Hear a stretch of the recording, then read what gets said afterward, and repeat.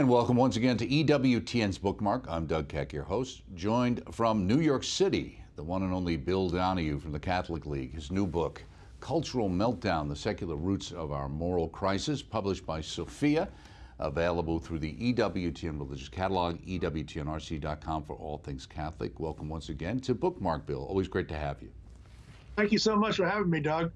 So another book, Cultural Meltdown, The Secular Roots of Our Moral Crisis.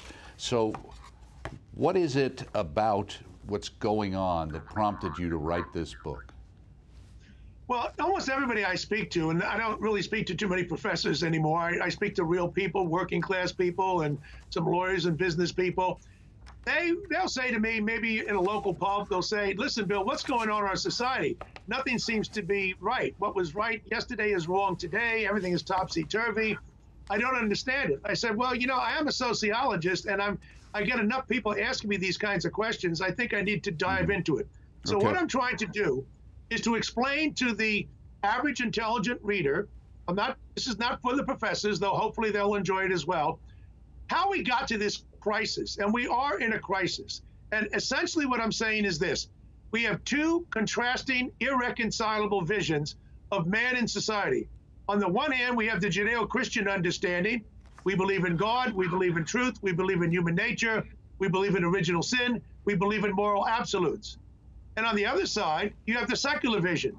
They don't believe in God, they reject truth, they reject human nature, they believe in moral relativism, and they think you can have perfection here on earth. At some point, one of these visions will triumph. I can point to some encouraging and discouraging things that are going on right now. But basically what I'm trying to do is so the average person, not just Catholic, the average person can understand how we got to this point. Because it always, Doug, it always begins with ideas. And that brings us, obviously, to higher education. Is that why you start off with the idea of what makes intellectuals tick? You talk about Hegel talking about his own topsy-turvy world and the idea of what happened and how we kind of moved in many ways from what I remember as a kid growing up, which was still the melting pot image. And then slowly I remember, even in New York City, I remember the mayor at the time talking about, it's not a melting pot anymore, it's a great mosaic.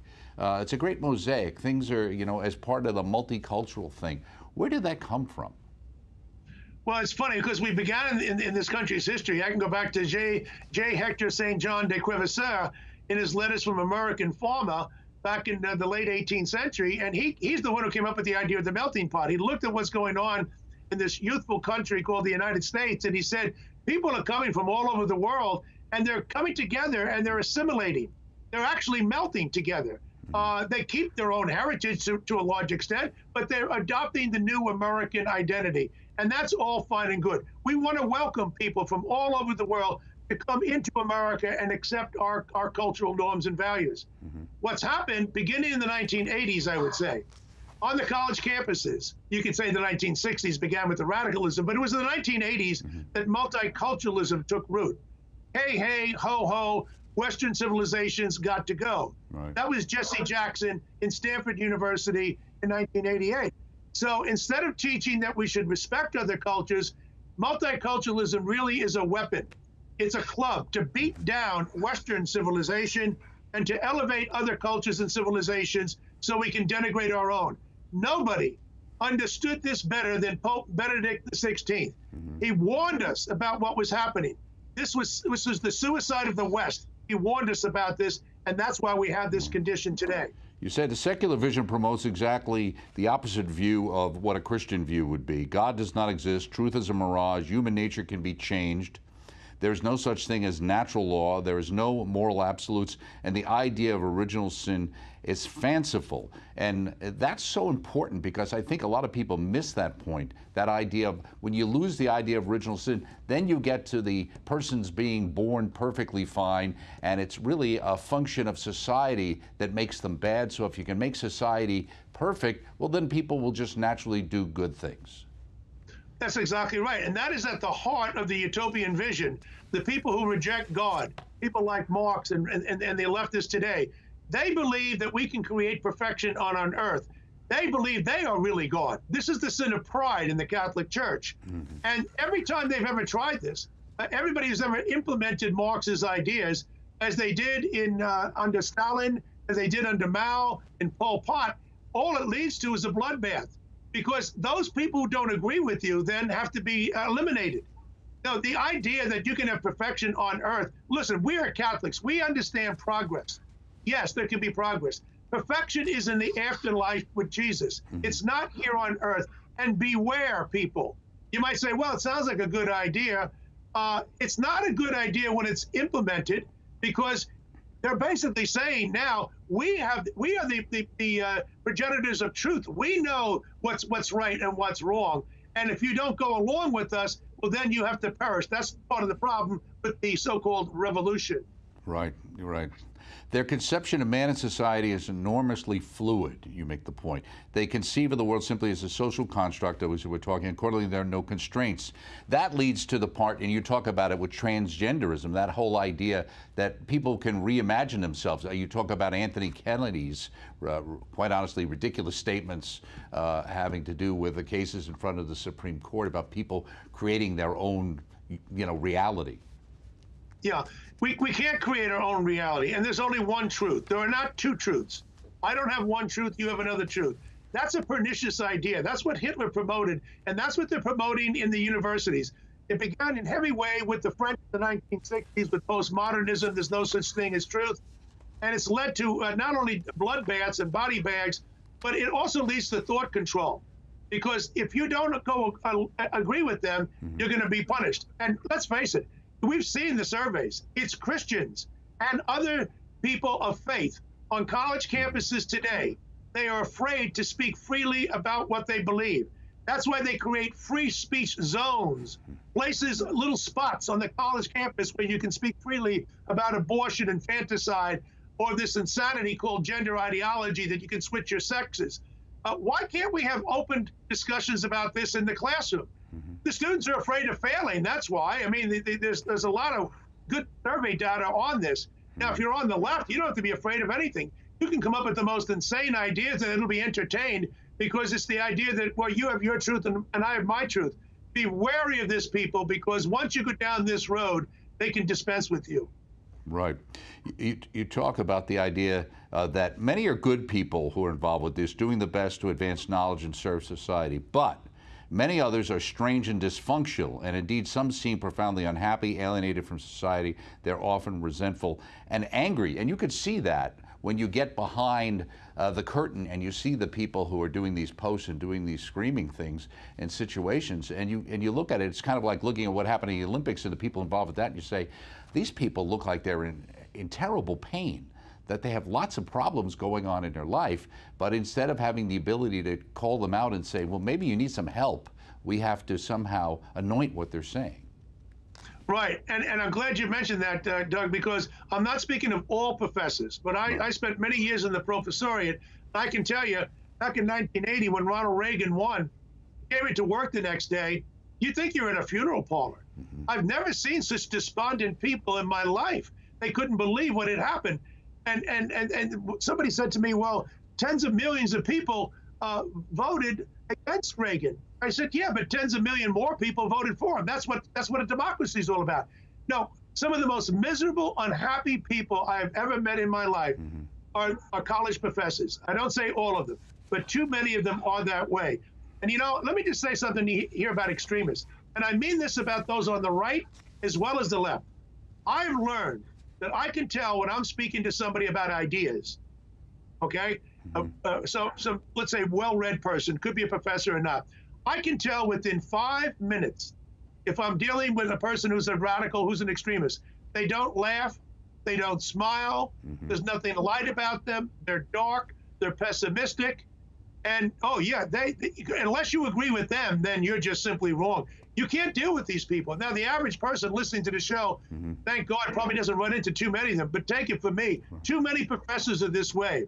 And that's a very dangerous kind of psychological profile that we're dealing with. Right, and as you point out, their radical ideas about liberty and equality do not linger in the classroom, certainly not anymore. They lunge into the rest of our society and threaten all of us. Efforts to teach white students they're inherently racist, to encouraging young kids to question whether they are really boys or girls. Left-wing ideas have aggressively advanced throughout our civilization. This explains the insanity of our time. Madness has been mainstreamed, leading to this cultural meltdown that you're talking about. Right, and the problem here is not the average person. The average person does exercise common sense. I am very disappointed with the ruling class, the decision makers in our society, because overwhelmingly, not just in higher education and in Hollywood and places like that, but even in the Joint Chiefs of Staffs, I didn't say the average man or woman in the services, the very people at the top, the healthcare industry, not the average doctor or nurse, the ones who are making the decisions. You see it in the Wall Street. These people are promoting the critical race theory that white people are, by nature, they are racist and that they are sinners, and that we have a right to teach people that you can change your sex. You know, you can't change your sex. We believe in science in the Catholic Church. This is an anti-science view. Certain things are fixed. Human nature doesn't change in history. That's why Adam Smith was so right when he wrote The Wealth of Nations. And if you build a society with a market economy, people will, the people who are making goods and services will appeal to their own interests, but the only way they can have their own interests served is by serving the public good. That works out well. Once you take the state model of socialism, and that means that the kingpins, the decision makers make all the decisions, you have no market, you have no free will, that's when you wind up at the kind of enslavement that we've seen throughout history. Now, you talk about the idea that one institution that stands in the way of secular triumph is the Catholic Church, which I think is right on, because obviously that's why it's always being attacked. But you also talk about the transition to the Enlightenment, some of those thinkers like Voltaire and Rousseau, and how negative they were, obviously, towards the church. The reign of terror, the tradition of bashing the Catholic Church was carried on, as you, Marx and Engels, and Nietzsche in 1882, God is Dead. According to many historians, this was a turning point in intellectual history. How so? Well, once you believe that, as Nietzsche did, that God is dead, then someone's going to take his place. Now we have a power vacuum, and it's always the intellectuals. Marx said it would be the intellectuals who would teach the proletariat, the urban factory worker, how to destroy capitalism. They always make an exception for themselves. And once you go down that road, and I want the listeners to understand something. I'm not saying that every time you hear an expert on radio or TV that you should be dismissive. I'm not that way. I am saying this. Because a person is an expert, because he or she has alphabet after their name, PhD or Esquire or whatever, don't be fooled, all right? If somebody's saying something which strikes your gut as being wrong, trust your gut. You're not stupid. Some of the wildest ideas, the idea that you can change your sex, which is simply biologically impossible, are coming from the most well-educated people in the ruling class with the alphabets after their name. Right. Again, don't be dismissive of everybody, but if it strikes you as being inane or insane, then trust your gut. Right. I think it may be Chesterton who said something along the lines of, some ideas are so ridiculous only intellectuals believe them. So it might have been kind of fit into what you're saying there.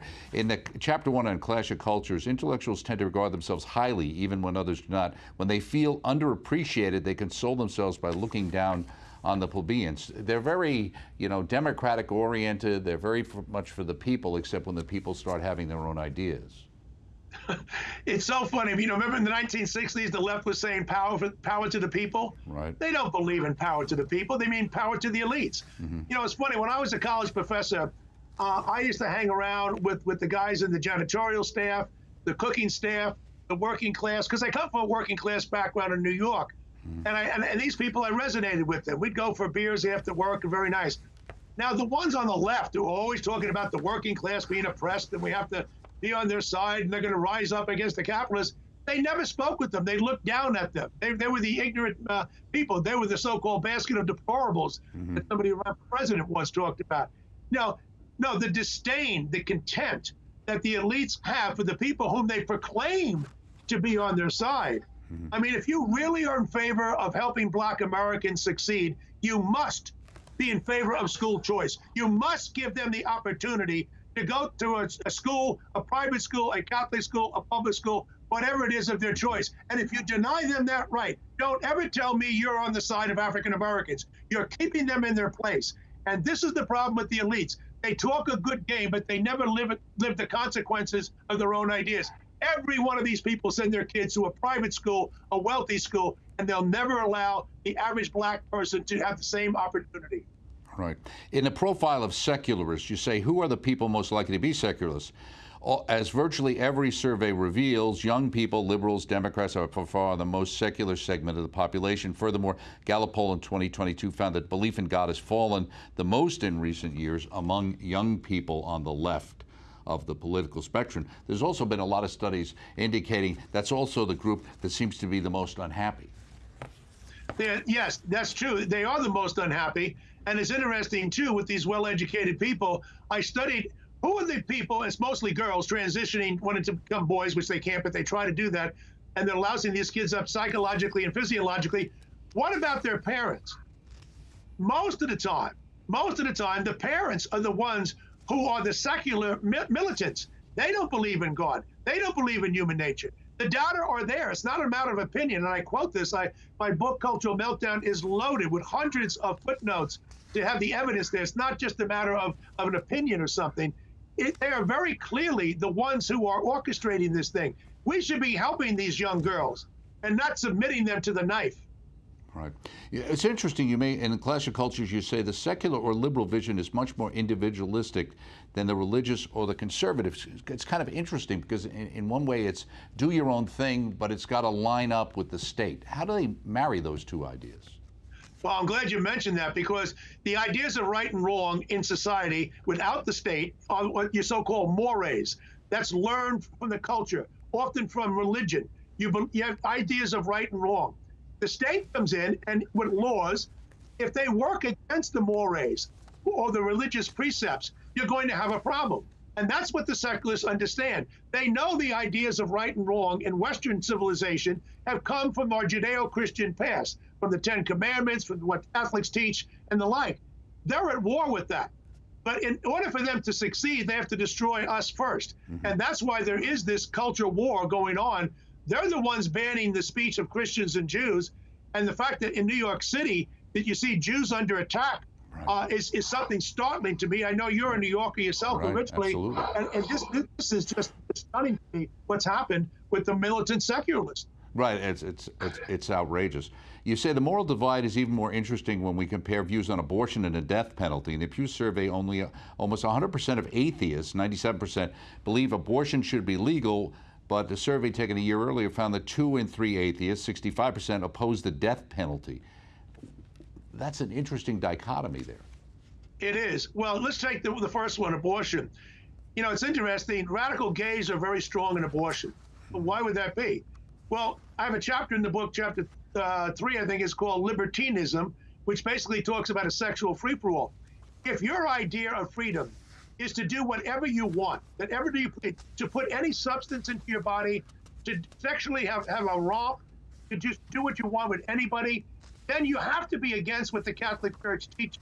And so that's why they're against that. In terms of the death penalty, what the secularists are saying is that the people who are up for the death penalty have been victimized first by society. Mm-hmm. It's the capitalist working class which made these people turn into serial rapists or monsters of some sort. So victimology kicks in there. Nobody has to receive the death penalty because everybody basically was innocent. They were destroyed by the ruling class in society. But yes, you have to have a sexual free-for-all. Don't take away my rights, but give the condom to the kid in the 6th grade. Right. In the section Denying Truth, you say the Enlightenment interest in reason, science, and creation of responsible liberal values has faded and replaced by a decadent postmodernism. Why did it fail, and why was it replaced by postmodernism, and what is that? Well, postmodernists believe that there's no such thing as truth, that it's all a fiction, that's the seedbed of gender ideology, which Pope Francis has called, quite frankly, demonic, and he's right. That's where it all stems from. It goes back to the 1960s to a large extent. There's no question about it. In France and other parts of Europe, and certainly in the United States, Germany, these are the drivers of the idea that Christianity is oppressive, and we have to replace it with a liberation kind of a theology. They even tried that at one point. The idea is to free people from strictures. There should be no boundaries whatsoever. Radical individualism is the best way to go. No, we believe in ordered liberty. The founders believed in ordered liberty. The Catholic Church believes in ordered liberty. You can't be free to do anything you want, because then the weak will suffer at the hands of the strong. There's got to be some restraints on people. Otherwise, we're finished. Right, and I know you talk about several people like Money and Foucault having to do with these things. One of the things I thought was very interesting, you quoted Paul Vitz about the father issue with many of these intellectuals, which I think crosses gender lines. I think it's both women impacted and men, having to do with this radicalization that comes out of, or seeming to be relating to, have a problem relating to their father and a problem with authority. Right. And they're against authority. They're not against authoritarianism. I'm against authoritarianism. You're against authoritarianism. That's a dictatorship. They're against authority. They don't like the father. They don't like the police. They don't like the teacher. They don't like anybody who's making any decisions for them. They want to put themselves in charge, de novo. Again, this is the sin of pride that the Catholic Church talks about. We don't need God. We are self-sufficient ourselves. And anybody who tries to, that's why I always say the three most dreaded words in the English language to these people are "thou shalt not." They won't be told by anybody. However, as soon as they get into the classroom, as soon as they get into government, they try to tell everybody, try to run your life like nobody's business. That's the irony of it. They're ultimate hypocrites. Right. Well, you know, we remember the free speech movement in Berkeley out of the 60s and stuff. Now, as you point out in the book, the conservative professors are open to having other people come on, and the students are open to having other opinions. It's the liberals who don't want to hear the other side. I don't know of a single case, not one, where conservative students have shouted down liberal guest speakers on a campus. I don't know of one. There's no end to the number of conservative speakers who have been shouted down by liberals on college campuses. Right. Real clear opinion poll from 2023 said that Republicans and conservatives, and this is not a conservative outlet, Republicans and conservatives believe in free speech the most, and liberal Democrats are the least tolerant of freedom of speech. Now, so it's not just a matter of opinion. The data are there.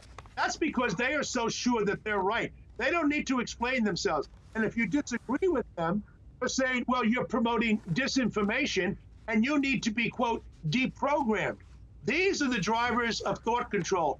People people need to find out where this is coming from. It always begins in the university. Well, it sounds like the Cultural Revolution from China about the re-education and what happened in Cambodia. You say in the libertinism chapter, it's astonishing how professional libertines always focus on children. We end up seeing, and then you go on to talk about a situation with drag queens, and I guess you quote this drag queen who actually said, what he had to say to parents is worth repeating. I have no idea why you want drag queens to read books to your kids. What in the hell has a drag queen ever done that you have so much respect for them and admire them so much? I could never figure that out for years. What was the connection between libraries and drag queens? The American Library Association is dominated by left-wing white women, all right? Again, that's not an opinion. The data are there. They're the ones making these kinds of decisions. And you have to wonder, why is it that it's usually mothers and not fathers who are taking these kids to the drag queen shows? I went back and I researched the person who began this whole idea, and the whole idea is to change children, to change their thinking so that they can engage in sexual experimentation. Yeah, it's amazing. The number of intellectuals in this country, and certainly it began in France, who believe that we should get rid of the taboo of sex between an adult and a child. You have the greatest thinkers in French history, Simone de Beauvoir and Sartre and so many of the others, and it filtered into this country. Viewers may find this hard to believe, but you can check me out. There's a group called B, capital B, numeric 4, capital U, hyphen ACT, B for you, hyphen ACT. It's a group of professional psychiatrists, psychologists, mostly from North America and Europe. They believe that we should talk about pedophiles in a more respectful way, stop stigmatizing them. They are MAFs, minor attracted persons. Right. And so we have to get over that stigmatization. There really is a war on children that's Right. going on, and the intellectuals once again are the ones who are driving this. Right. It's always amazing when you look at so many of those people and what the like Foucault with the same kind of situation. Obviously, Kinsey as well. Let me ask you one question as we come down here, and I know you can't answer it totally, but in Chapter 6, the root cause of our discontent is the allure of socialism. What is that great allure? Historically, you see it doesn't really work right, but everybody seems to always think it wasn't done right. Well, I haven't had the pleasure of being a student of Sidney Hook, one of the brightest men I ever met in my life. He started as a communist. He wound up basically a conservative, a diminutive Jewish guy from Brooklyn. He debated Albert Einstein. He debated everybody. He was a communist, and he changed. And in his book, Out of Step, it's his autobiography, Sidney Hook said, the problem I made is that I judged capitalism by what it did and socialism by what it promised. That was comparing apples with oranges. He's talking about the 1930s. Yes, we had a depression. Yes, it looked like capitalism was crashing in Wall Street and the like. So they looked for alternatives.